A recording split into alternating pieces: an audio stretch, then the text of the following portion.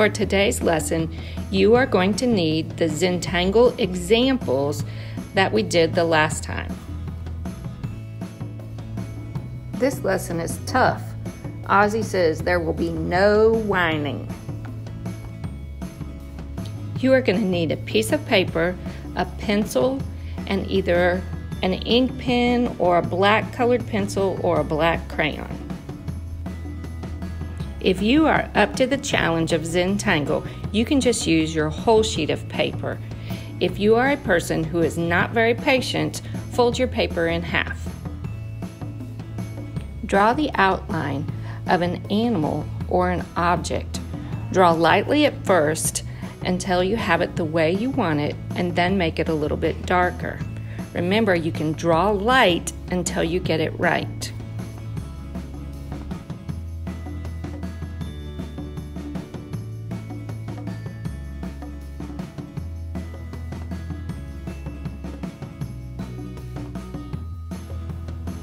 Fill up the whole space of your paper. Here are just some ideas of things that you could draw that would look really cool with different Zentangles inside of them. You don't have to do an animal, you can also just do an object. The next step for this drawing is to add lines inside of your object. This is going to give you different areas in which you will do different Zentangles. You can make it a part of the pattern of your object or just divide your object up.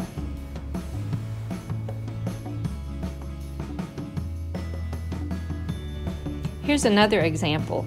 This one isn't an animal, it's just an object. And this is the way you would add the lines inside a large open area.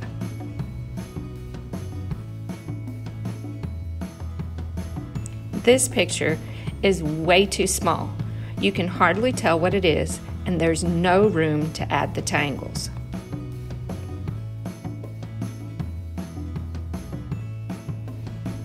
This picture is big, but it has way too many lines.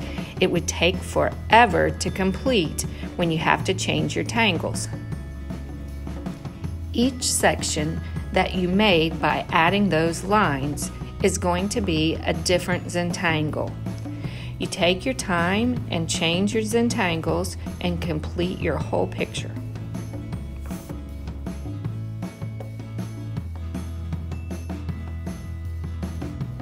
Take your time and keep adding more tangles to each section.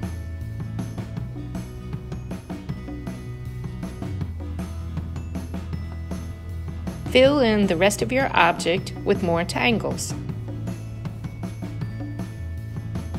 You can make up your own tangles too. It's just based on the use of line.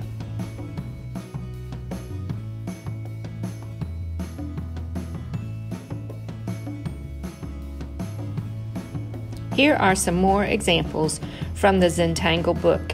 If you'll notice, they are just based on lines.